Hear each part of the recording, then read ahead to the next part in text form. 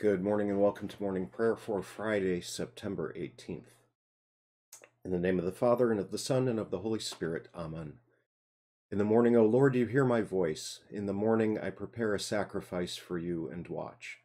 My mouth is filled with your praise and with your glory all the day. O Lord, open my lips, and my mouth will declare your praise. Make haste, O God, to deliver me. Make haste to help me, O Lord. Sing to the Lord and bless his name. Proclaim his salvation from day to day. Give to the Lord the glory and strength. Give him the honor due his name. Alleluia, alleluia. Glory be to the Father, and to the Son, and to the Holy Spirit, as it was in the beginning, is now, and will be forever. Amen. Praise to you, O Christ. O come, let us worship him. Out of my distress I called on the Lord. The Lord answered me and set me free. The Lord is on my side, I will not fear. What can man do to me? The Lord is on my side as my helper. I shall look in triumph on those who hate me.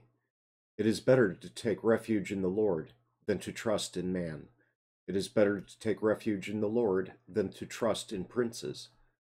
All nations surrounded me. In the name of the Lord I cut them off. They surrounded me on every side. In the name of the Lord I cut them off.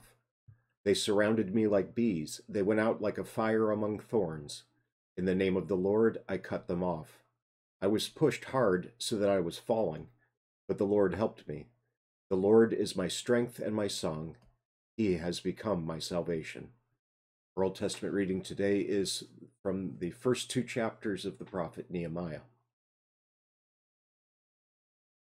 The words of Nehemiah, the son of Hakaliah.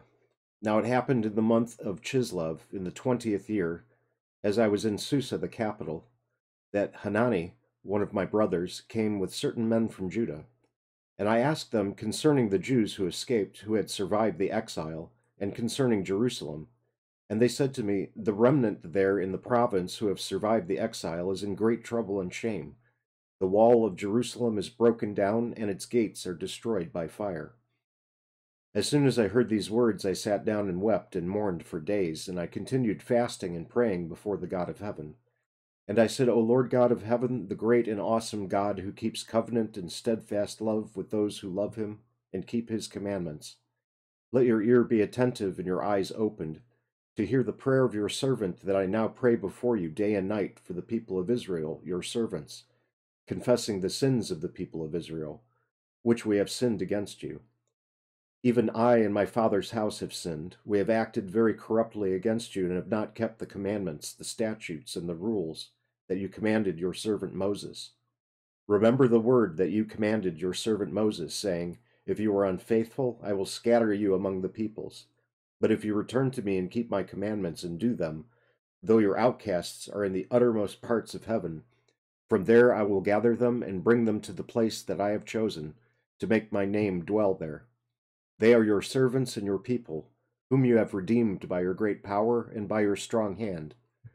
O Lord, let your ear be attentive to the prayer of your servant and to the prayer of your servants who delight to fear your name, and give success to your servant today, and grant him mercy in the sight of this man. Now I was cupbearer to the king. In the month of Nisan, in the 20th year of King Artaxerxes, when wine was before him, I took up the wine and gave it to the king. Now I had not been sad in his presence, and the king said to me, why is your face sad, seeing you are not sick? This is nothing but sadness of the heart. Then I was very much afraid. I said to the king, let the king live forever. Why should not my face be sad when the city, the place of my father's graves, lies in ruins, and its gates have been destroyed by fire? Then the king said to me, what are you requesting? So I prayed to the God of heaven, and I said to the king, if it pleases the king, and if your servant has found favor in your sight, then you send me to Judah, to the city of my father's graves, that I may rebuild it. And the king said to me, the queen sitting beside him, how long will you be gone, and when will you return? So it pleased the king to send me when I had given him a time.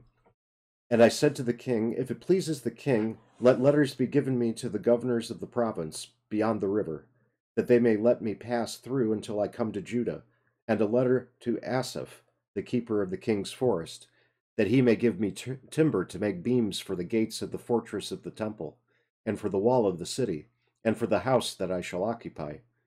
And the king granted me what I asked, for the good hand of my God was upon me. Then I came to the governors of the province beyond the river, and gave them the king's letters. Now the king had sent with me officers of the army and horsemen. But when Sanballat the Horonite and Tobiah the Ammonite servant heard this, it displeased them greatly that someone had come to seek the welfare of the people of Israel. Our writing today is from Vincent of Lérins. He is a 5th century Gaelic monk, however you like to pronounce it, who wrote quite a bit, and his most famous work of a not very famous guy is this book called the Commonitory, which is kind of a spelling out of the church's dogma at that time. He has a saint's day in the Roman Catholic Church, and the writing we'll hear today is pretty good, but he was, when you research his theology, he was actually what's called a semi-Pelagianist, as opposed to a full-on Pelagianist. Pelagianism is believing that we cooperate with God completely in our conversion to being a believer. And then semi-Pelagianism means that God institutes the action of conversion, but we still do a little bit of cooperation. So it's not full-on Pelagianism, but it's kind of still a little bit of a mixture, still thinking that somehow we actually cooperate with God, as opposed to what we believe as Lutherans. We're what's called monergists. So we believe that the entire process of regeneration originates with God. God works in us. The only cooperation, so to speak, of anything we do is to resist and to deny the Holy Spirit the work that he wants to do in us. That's the only thing we do. So in that way, you can think of it, we're cooperating by not resisting, but it's actually what we believe. It sounds weird when you say it that way, but it basically just means as monergists, we do not have anything to do with our conversion. It's all a work of God. So Vincent of Lérins says, O Timothy, keep the deposit, shunning profane novelties of words and oppositions of the knowledge falsely so called, which some professing have erred concerning the faith. 1 Timothy 6:20. After words such as these, is there anyone of so hardened a front, such anvil-like impudence, such adamantine pertinacity, as not to succumb to so huge a mass, not to be crushed by so ponderous a weight, not to be shaken in pieces by such heavy blows, not to be annihilated by such dreadful thunderbolts of divine eloquence? Shun profane novelties, he says. He does not say shun antiquity, but he plainly points to what ought to follow by the rule of contrary. For if novelty is to be shunned, antiquity is to be held fast. If novelty is profane, antiquity is sacred. He adds, and oppositions of science falsely so called. Falsely called, indeed, as applied to the doctrines of heretics, where ignorance is disguised under the name of knowledge, fog of sunshine, darkness of light.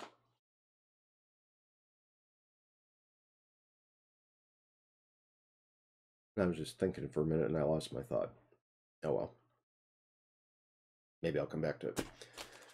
We join together now in the Apostles' Creed in the Lord's Prayer.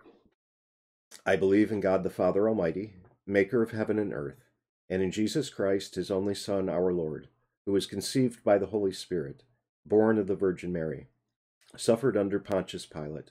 He was crucified, died, and was buried. He descended into hell. The third day he rose again from the dead. He ascended into heaven and sits at the right hand of God the Father Almighty. From thence he will come to judge the living and the dead. I believe in the Holy Spirit, the holy Christian Church, the communion of saints, the forgiveness of sins, the resurrection of the body, and the life everlasting. Amen.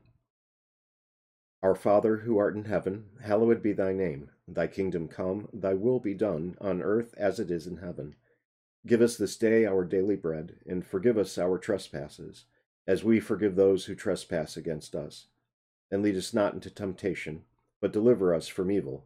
For thine is the kingdom, and the power, and the glory, forever and ever. Amen.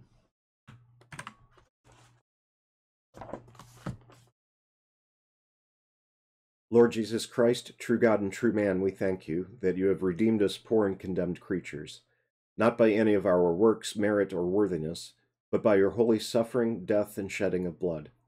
O Lord, your suffering was great, your torment was heavy. We cannot comprehend how many your stripes, how deep your wounds, or the bitterness and painfulness of your death. How inexpressible is your love that reconciled us to your heavenly Father. In great fear of death, you sweat blood on the Mount of Olives, drops of blood that fell upon the earth. And there, abandoned by all your disciples, you willingly gave yourself into the hands of those who led you mercilessly, bound hard and cruel, from one unjust judge to another. You were falsely accused and condemned, spit upon, scoffed at, and struck in the face with fists. For the sake of our misdeeds, you were hit, whipped, crowned with thorns, and treated wretchedly, like a worm and not a man. You were despised and rejected by men, a man of sorrows and acquainted with grief, so that even a heathen heart took pity and said, Behold the man. For the sake of our sin, you were counted a sinner and hung up between two evildoers as a curse. You were pierced in hands and feet with nails, and in your highest thirst, you were given vinegar and gall to drink. Finally, in great pain, you gave up your spirit so that you could pay our debt, and we could be healed by your wounds. O Lord Jesus Christ, for this and all your other suffering and pain, we give you thanks and praise. We pray you, let your holy bitter suffering and death not be lost on us, but grant that at all times this may be our comfort, and that we may boast in it, and that as we ponder it, all evil desire in us may be snuffed out and subdued, all virtue implanted and increased, so that we, having died to sin, may live in righteousness, following the example you have left us, walking in your footsteps, enduring evil with patience, and suffering injustice with a good conscience. Amen. Almighty God, our Heavenly Father, whose nature it is always to have mercy, visit with your fatherly correction all who have erred and gone astray from the truth of your holy word, and bring them to a true sense of their error, that they may again receive and hold fast your unchangeable truth. Through Jesus Christ our Lord. Amen. I thank you, my Heavenly Father, through Jesus Christ, your dear Son, that you have kept me this night from all harm and danger, and I pray that you would keep me this day also from sin and every evil, that all my doings in life may please you. For into your hands I commend myself, my body and soul, and all things. Let your holy angel be with me, that the evil foe may have no power over me. Amen. Have a blessed day.